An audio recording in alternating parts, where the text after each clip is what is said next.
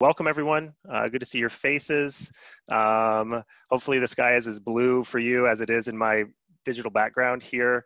My name is Pete Huff. I'm part of the Wallace Center. I'm joined with by several other members of the Wallace Center to bring this call with you all today, including Andrew, who's also going to be doing some speaking and introducing some of our presenters, who we'll get to here in a moment.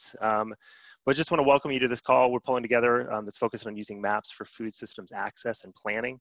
This came out of some threads that were bouncing around on the FSLN COVID response listserv. And so we saw that this could be a good opportunity for us to connect with folks and hear some good perspectives and some experience from different members of that network, and also have a conversation to chat with folks about how mapping and using mapping can help to connect people in person and help to move information around efficiently. So we're going to focus on two presentations today, but overall we're looking at how we can use mapping technology to move information and help with immediate food access and availability concerns that are coming up in COVID times, but also how can we think a little bit longer term with mapping and how systems might need to change, and how the nouns and the verbs on the map, as one of our presenters put it, can shift and maybe work together more effectively and create more equity and access across all the food systems. So we're going to be looking at kind of the relationships as well as the endpoints, starting points and endpoints, and our presenters will talk a little bit more about their experience in particular geographies. And as I mentioned, the end goal is how do we make sure that we get more people connected to good food and to each other in that process. So we'll focus on how to create equity, empowerment to lift up good work and good communities along the way. Just really quickly, as far as the Zoom stuff goes, the housekeeping, just like I mentioned, you are on mute. We are recording, but we will have some times for interaction. We'd ask in the chat to go ahead and you can access a couple things there. One is a place where you can sign up for some breakout rooms a little bit later. We are going to break out based on the two presentations. What we're asking is you tell us which breakout room you want to go to, and we'll automatically kind of route you into that. So there's a link to a Google Doc there where you can put your name and your preference as far as breakout room. So that's an important thing to do before the end of our last presentation so that you can go right into your breakout room. So that's in the chat box. You can access that Google link there. There's also, it's a place where you can put any technical questions if you're having any issues. I can't do this, I can't hear that. The Wallace team is there to help on the back end. And also it's a great place to share your name, your organization, where you're tuning in from, so that we all can maybe find some folks that we've never met before, even digitally through Zoom. And finally, we also are going to use that document to share some information about other mapping efforts that are out there. So part of our Google Doc that we'll share is also a place where you can share some maps that you're working on, or that you've seen emerge, or that you're planning on working on, so that we all can see different mapping efforts and how that's being done in different and innovative ways around the country. So that chat box is going to be full of opportunity, full of information. It's also going to be pretty busy. So we'll try to direct you there when we need you to sign up for the breakout rooms first and foremost. So as far as the flow goes, we'll do two presentations, a couple introductions, some short presentations by some folks that are working in this space, and then we'll also then break out into some separate conversations in breakout rooms with those presenters so folks can ask those questions. So we're going to kind of hold questions. We'll have a few immediate questions right after the presentations, but try to hold those for the breakout session if you can. We will ask a few before breakout just to kind of get the whole process moving. You can use the chat box to share your questions. So with that, I think we've covered all the nuts and bolts. I'll pass it off to Andrew from the Wallace Center, who can do some introductions for our first presenters. All right, thanks, Pete. All right, we'll work on that for the breakout sheet once we get to the next presentation. Sorry about that. But yeah, so we wanted to start with an example of a statewide map that's focused on food access, and Sara Oberle and Brooke Kelleher offered to share their work. They've worked with the team at University of New Hampshire to develop a map in response to COVID that they've shared. And yeah, so I'll just turn it over to you all to share how that was developed and how it's been used since. Thank you, Andrew. Hi, everyone. My name is Sara Oberle. I work for UNH Cooperative Extension, and Typically we do direct ed teaching, so this is a little different for us and actually our first time really using maps. This is very new. So this is completely in response to COVID-19.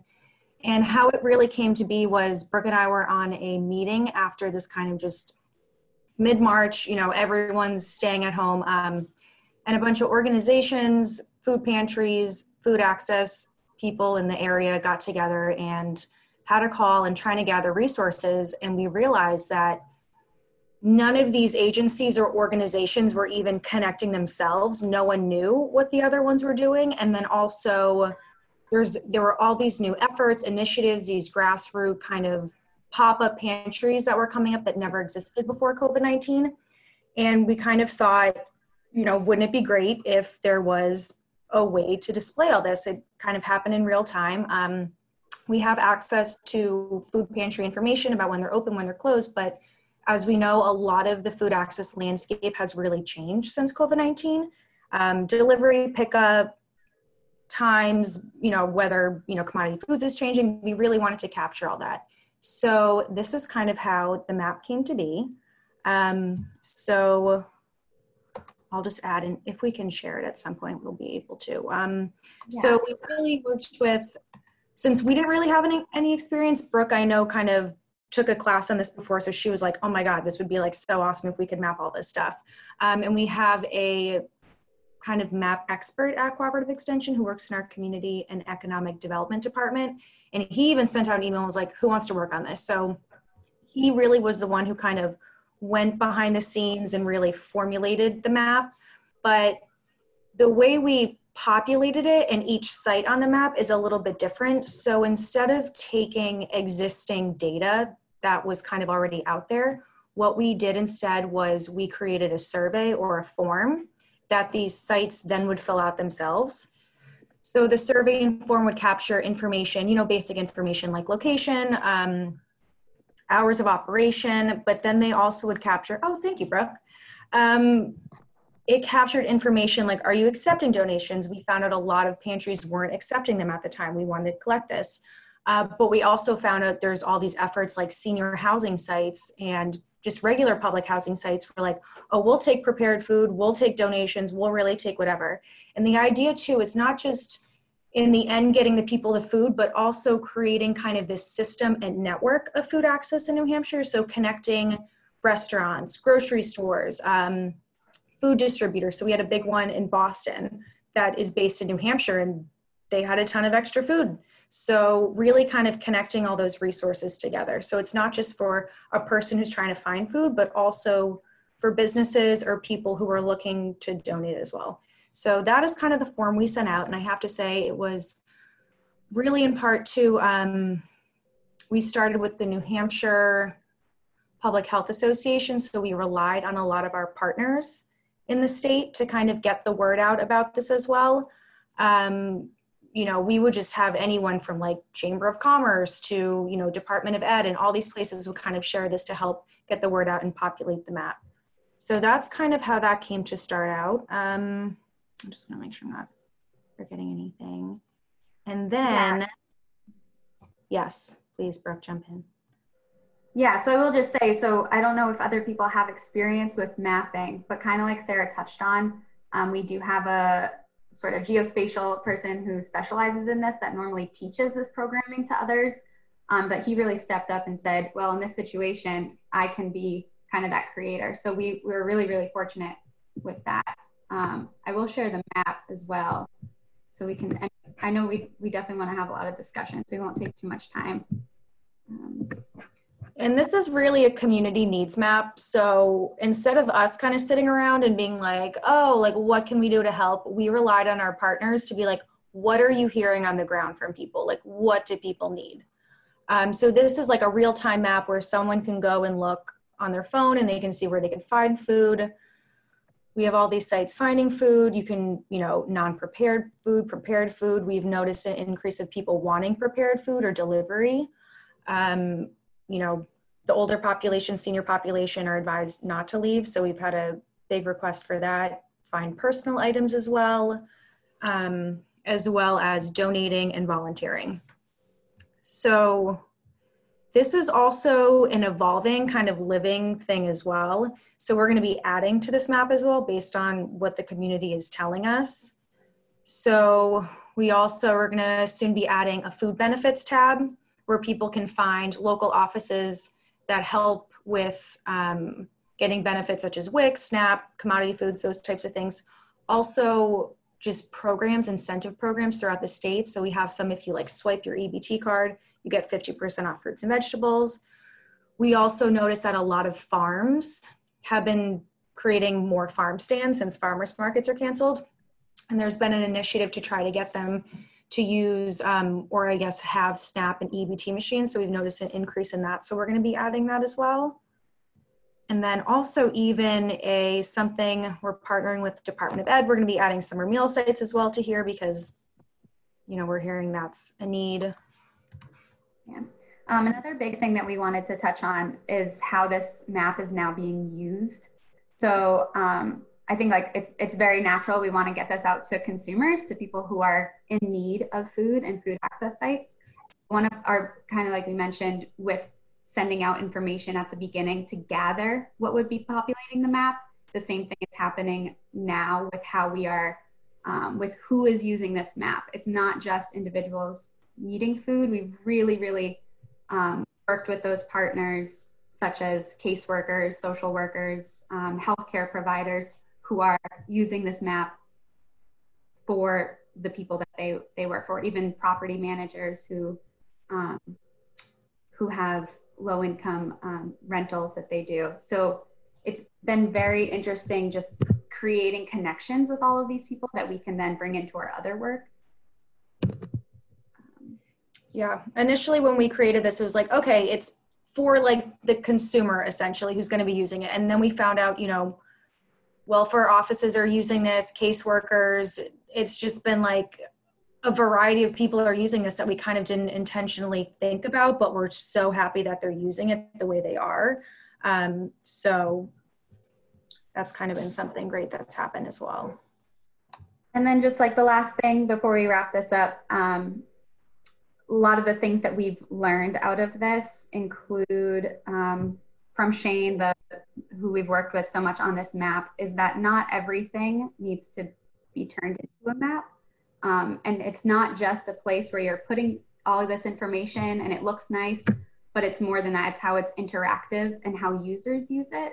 So the function of things, instead of us, and we've tried to be very, very thoughtful and take our time in creating this resource. So not just saying like what is the user looking for? If somebody, are they looking for like maybe these titles that we call things? Sorry, I'm not being very clear about that, but or are they looking for the function? Like, are they looking for a type of site that offers a specific type of thing? So kind of thinking from a user and how it can be interactive. And then the very cool behind the scenes thing is, so we had those surveys, and then to keep this updated, we also have a team that can go through and look at all of the submissions using this managed dashboard. So they can go through, they can see when things were submitted, the date last updated. We can resubmit the survey information as we get updates. So this is just some behind the scenes things that we've been able to use. We can also separate it by county, see different trends throughout some of the stuff. So that's more helpful for us on maybe not the public interface, but for us to use in our programming in the future. So we've just learned a lot of things about this. And we're really looking forward to hearing about what other people are doing as well and how we can all complement each other. And I'll just add, I noticed one of the questions was upkeep, because obviously everything's changing as this pandemic evolves. We put together kind of a core team that's helping with editing, but we're also really asking for each site, because they know what they're doing. We have a separate form so they can submit any updates. So they just, you know, we have all their emails or contact information. We send them kind of like maybe monthly, like reminders, like if you have information, just update it like this. And also too, our team will also kind of check, and we ask them to be aware and look at social media and Facebook, because this is where a lot of these like grassroots efforts and even just food pantries will post changes on Facebook, and kind of just being aware about things like that. So that's how we've been updating it. I don't know. And so this is the site. So we have somewhere in at the end of the map where it says, if you want to submit a new site or update a current site, if you click that update a current site, that brings you to that second survey that I showed where you can update your listing. And then as they update that, it comes into that dashboard that I showed. This one. So it will come in, that second survey will come in, and that team Sara is talking about will see the updates that have been sent in by anybody, and then we'll be able to update it in the back end. So, and this took a lot more time than us just putting all the information out there and not thinking about how we would keep it updated. But for the long run and beyond COVID-19 response, it will definitely help us. And I'm just seeing some questions in the chat, and obviously Andrew and Pete like cut us off whenever. Yeah, I think, unless if it's a quick one, but we can save those for the breakout rooms as well. Yeah, okay, let's save them for the breakout room. Perfect. Yep. Yeah, some of those I think would be good to dive into. Yep. But yeah, thank you for sharing the back end of that and how you got it created. I think it's great to see all that. And on the sign up sheet, that looks like there's an issue. So if you've already put your name in, if you could close that. I guess the Google is overloaded. So if you could just continue, close out if you've already done it. If you haven't, click that link in the chat to get signed up. Great. And back to you, Pete. Yeah, thanks, Andrew. So yeah, just another reminder, we will kind of move into breakouts here, and that'll be a great time to dive into some of the specific questions that you might have for Sara or Brooke, or for our next speaker, Michelle Miller. So before I introduce Michelle and let her take the floor, just again, a reminder to just click into that Google Doc and add your name and your preference for the breakout room so that we can start sorting you on the back end, and then you'll get automatically routed to your breakout session. You can also still put questions in the chat as well, and we'll try to just catch those and try to make sure we get them answered if we can. But we're going to transition now for a quick presentation on another perspective on this from Michelle Miller. Michelle is joining us from the University of Wisconsin and their Center for Integrated Agricultural Systems, where she's the Associate Director of Programs. Asked Michelle to come on and speak a little bit more about some of her research and values-based food supply chains, and specifically looking at what's happening within those different segments of supply chains right now for different scales, different products, different end users, how that's pre-existing patterns with COVID, before COVID, and now what's shifting and what's changing. The lines that are connecting the dots that are on maps, like the ones that were shared by Sara and Brooke, are changing. And so Michelle is a great person to give us some perspective on those shifts. So Michelle, I'll pass it over to you and you can take it away.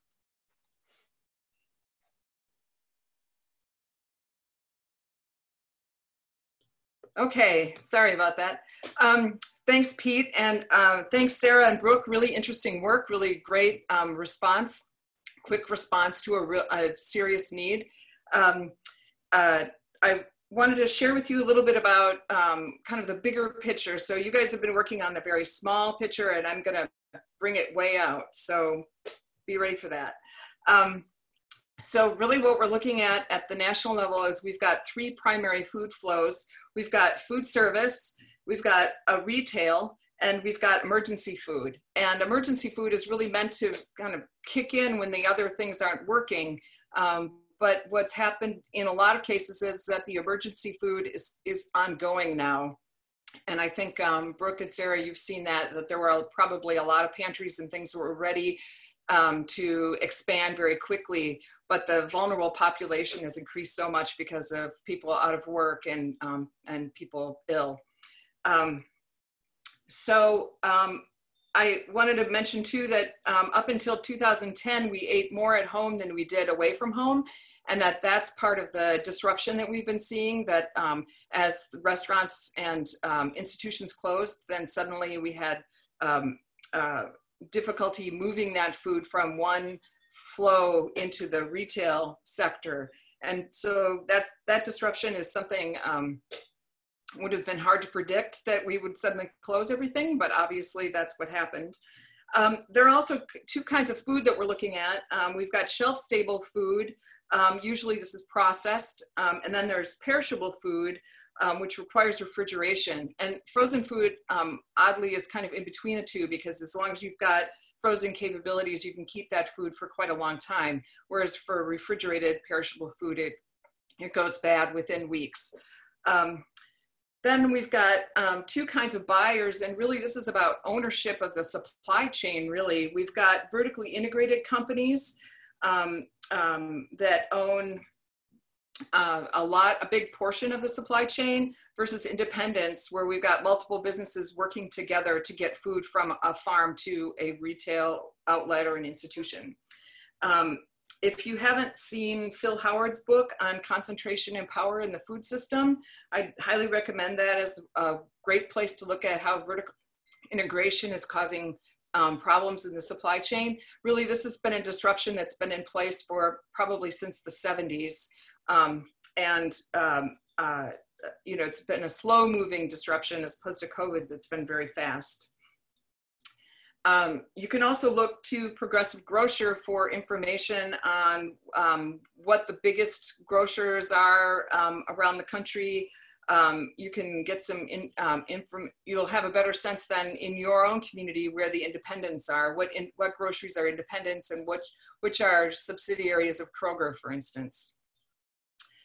Let's see. So I want to talk about a couple of maps. Oops. I have to do this.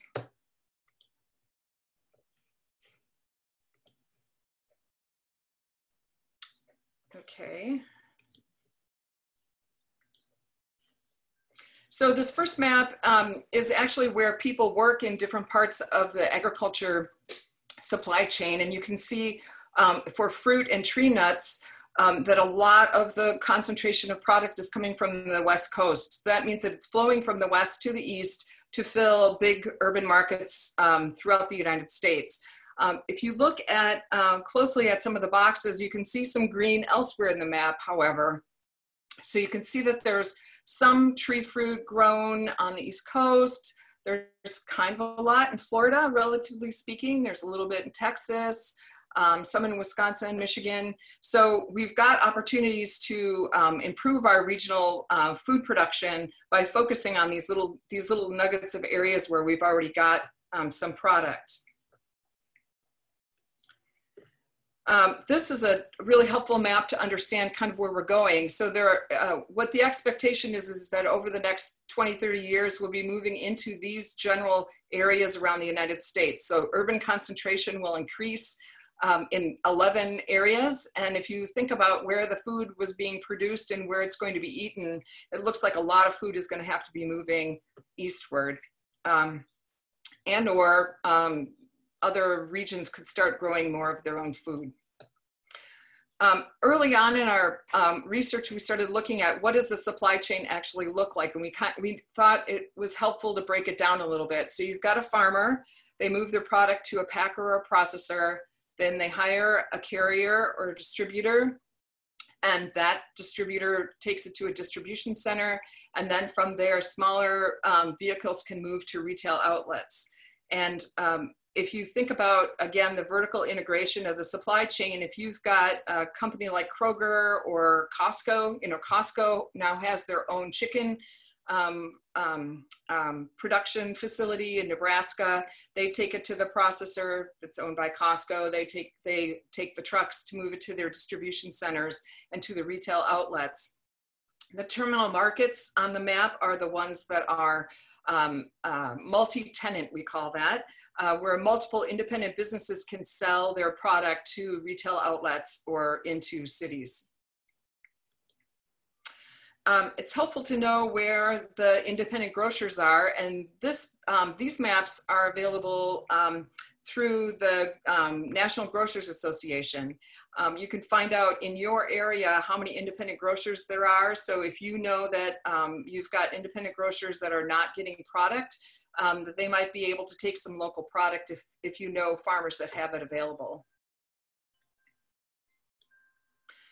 So one of the things we've been trying to do is get really good data on how food is moving throughout the United States. And right now, this is the best we've got. And you can see that there are some really big food movements in certain parts of the country, and there are other parts of the country that don't have a lot of food moving through them or to them.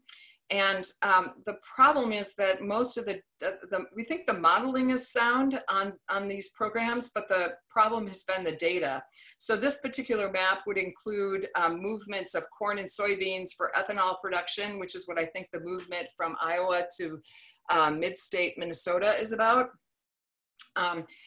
It also includes movement of other non-food items like animal feed. And so it's not really very helpful from that point of view. So one of the research projects we're working on right now is to try to improve this model so we have a much better idea of where food is moving.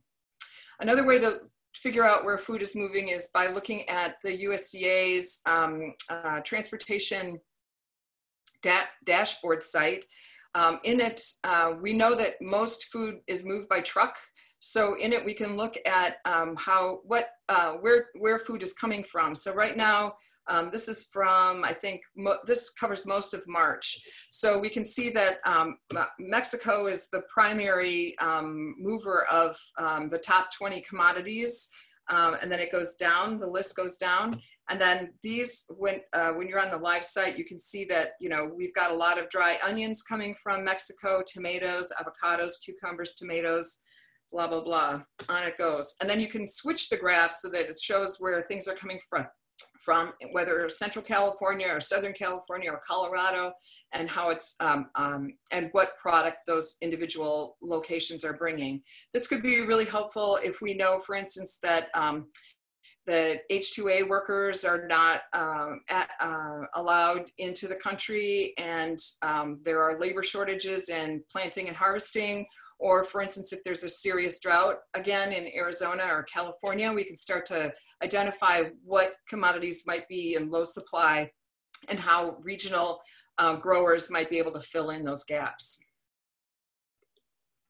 Here's another example of a graph. This one is from 2018 to 2020, looking at lettuce, green leaf lettuce in the San Joaquin Valley, and we can see how this April there was a lot more product coming from the San Joaquin Valley to this April. Those are approximately the same dates. This is the other April date. So we can see that in 2018, there was a lot of product, a little bit less in 2019, and we're on en route to have even less product in 2020. I wanted to bring up some of the work that's been going on in Europe around three-party logistics efforts to improve transportation efficiencies and make it possible to move food in a more cost-effective way. And this has been really helpful for the food banks in Wisconsin. I know they've been looking really closely at how to improve their efficiencies and movements. The coolest thing that they've got is that if in that first mile of moving product from farm to a processor, if you share a common vehicle, you can save quite a bit you can realize a lot of efficiencies. So you can increase vehicle loading factor by 11%. You can increase sector served by the vehicle by 8%. If you look at the UCC is also a food terminal, a public food terminal. And so if you've got one of those multi-tenant food terminals for independent businesses, you can see a 7% reduction in CO2 emissions, a 10% reduction in vehicles used. That's a really important measure for congestion in a city and being able to deliver food into a city. I think that's all I've got. Yep, that's all I've got. Great. Thank you, Michelle. Really appreciate that. And we're going to have more time to dig into these, what Michelle just covered, as well as what was covered by the previous presenters by moving into our breakout sessions, which is what we're going to do now. So go ahead and open that document that's linked in the chat box and be able to add yourself into one of two rooms. One will have Sara and Brooke in there to answer some more questions about how they went about the New Hampshire mapping process, and then Michelle will be in the other room to talk a little bit more about some of these larger systems mapping and flows that she was just reviewing. So we can dig into a little bit more of the details. We captured some questions in this chat box in this big session, and then we'll come back here directly to report back from folks of what was discussed and see if there's any kind of key takeaways that we'd like to share with folks. Also, while we're routing folks into the breakout room, the same Google Doc where you sign up for the breakout room is also got a separate tab at the bottom where you can list some of the maps that maybe you rely on or that you're aware of or that you see emerging, because we also would like to produce that out of this call, is to be able to share a resource with folks to be able to reference and essentially aggregate some best practice. Folks have spent a lot of time in inventing wheels in this regard, and so we should all take advantage of that by not having to reinvent them for ourselves and our own purposes. A lot of great approaches and different innovations. Andrew, are we ready to launch the breakouts? Not quite. You might want to take a few questions. I need a little time to get those Sure. loaded up. Yeah, so we got a couple questions here. Maybe we'll, for Sara and Brooke, there was a question that came right out of the gate around if there's been any conversations about partnering across extension to do what you all have done in New Hampshire and share your format, kind of the back-end coding and the process that was used. Yeah, so there was an extension office through Pennsylvania. So it was actually the governor who saw this sort of initiative and reached out to some of the state partners there, and including extension.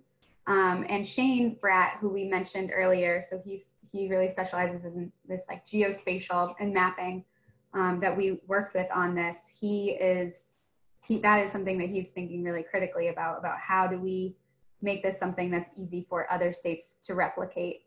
I'm sure that we will notice ways that we could have done this better as we go on, and especially as we connect with other states that have done similar initiatives, but very differently.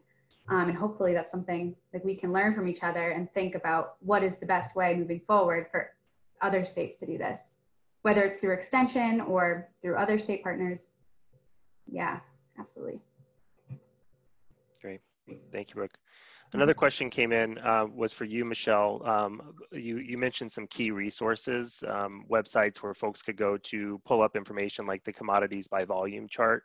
And folks were just curious if you could kind of give, maybe your top 3, top 5 places that you are pulling some of this information from so that they can go and do that for their own particular areas.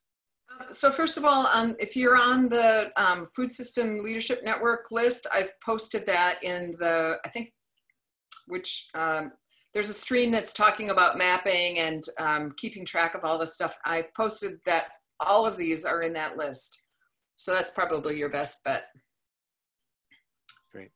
And we can re-forward that as well, grab that from the list and just circulate that back out to folks so you can have easy access. Because it looks like there's a lot of great information that's out there. Sometimes it's just knowing where to find it and how to use it. So appreciate that short list. Should we take a few more questions, Andrew, or are we feeling ready for breakout? Maybe, yeah, 1 or 2 more questions. Okay, sure. So there was a question maybe as a merger between these 2 presentations, and this was directed originally, the presentation from Brooke and from Sara, but I think it connects with Michelle's work. And have there been any efforts to map the kind of the very small and the very large, like the 2 of you were talking about, maybe thinking regionally or thinking about even nationally, so that it kind of moves from maybe the more abstract and the high level to the very tangible in a way that could be used by food hubs or by different businesses to think about how they're interacting both locally, regionally, and nationally. So any other presenters, do you have any knowledge of efforts like that or how to connect the dots there?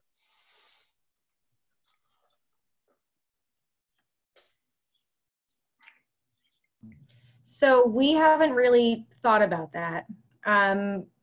And honestly, I don't have much experience with mapping and, food supply and kind of that piece. But the idea of doing something regionally is really interesting, and I think something that could be very beneficial as well. But yeah, I don't have too much information on that, but that's definitely something to kind of think about and keep, you know, have the wheels turning. I do know that we didn't get to share, but our food and ag team created a New Hampshire farms product map. So mapping, they noticed they had a lot of meetings with local farmers and kind of, they're changing the way they're approaching things. They're creating farm stands. They're going to food hubs, trying to get their products out to local residents. So, and I can share that in the chat too, but they created a farms product map too, to kind of keep the supply chain going in New Hampshire based on this COVID-19 pandemic and response to that. That's kind of all I have.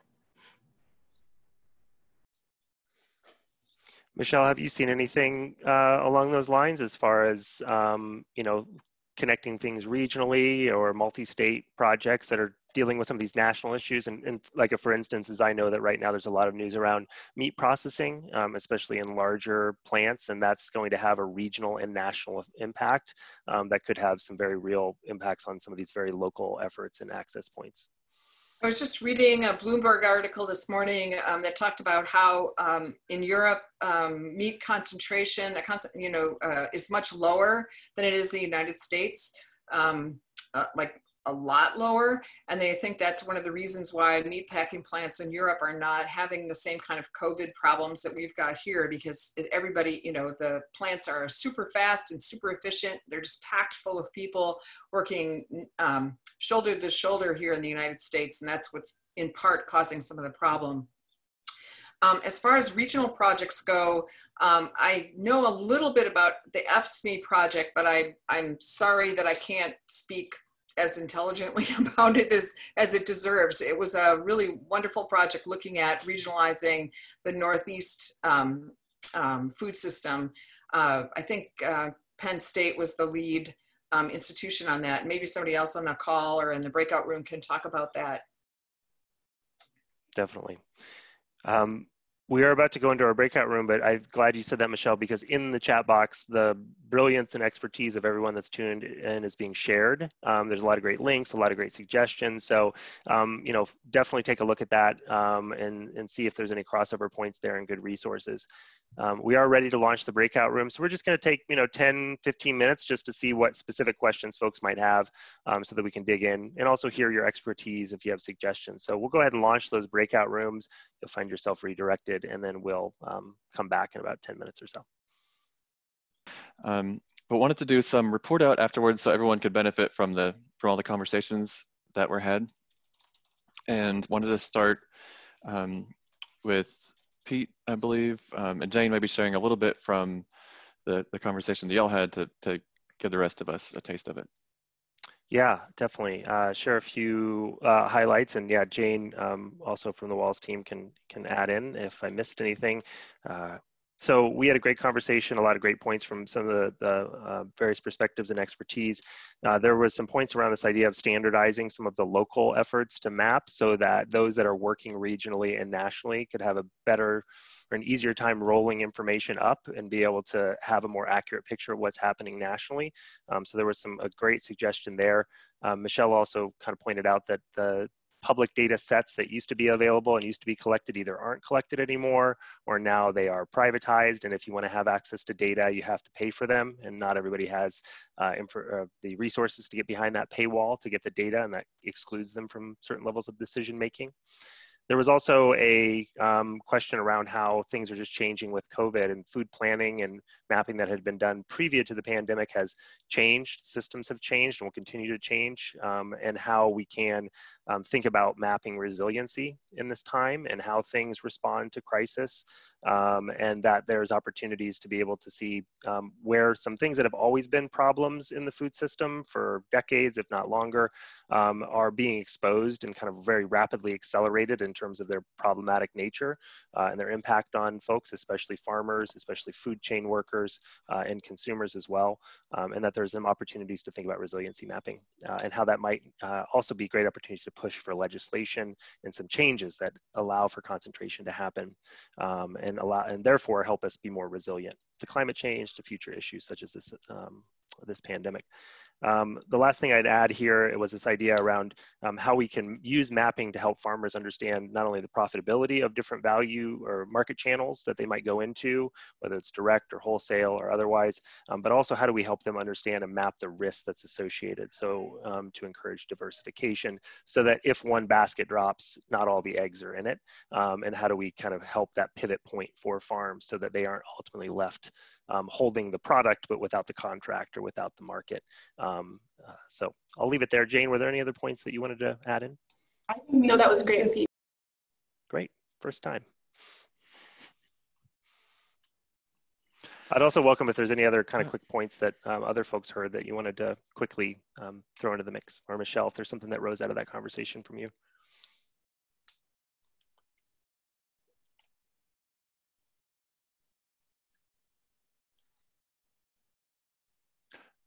All right, if nothing else to add, we can hear from the other group, the mapping group. It looks like I'm seeing in the chat box a lot of resource sharing, and so we will capture those in the notes and share that after the call, just for as far as platforms and other maps. So yeah, we'll pull that together.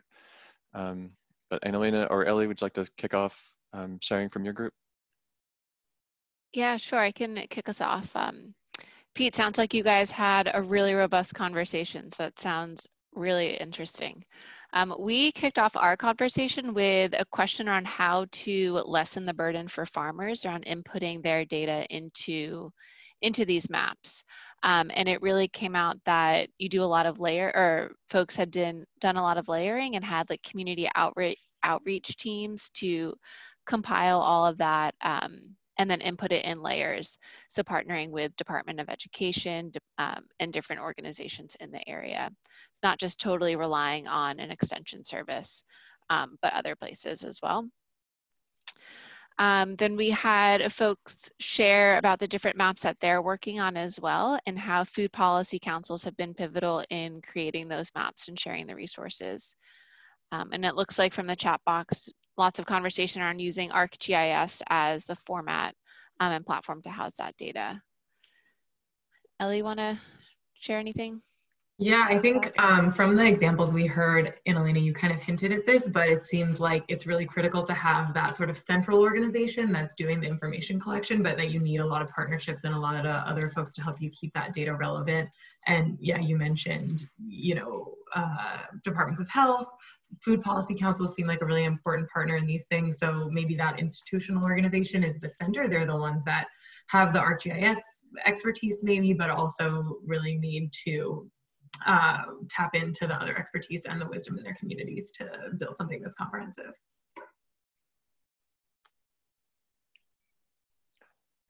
All right, thanks. Does anyone else from the mapping group want to share a takeaway from that, or any ahas for you?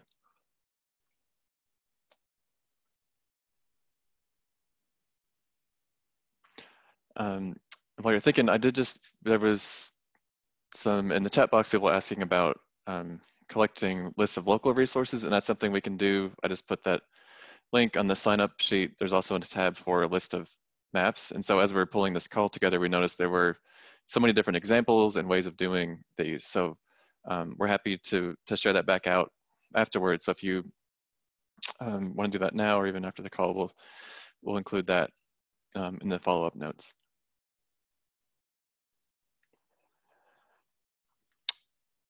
Thank you all for joining. I think it's a big group, and we had 2 conversations, so we'll continue it online. So we will send out the recording and notes to everyone.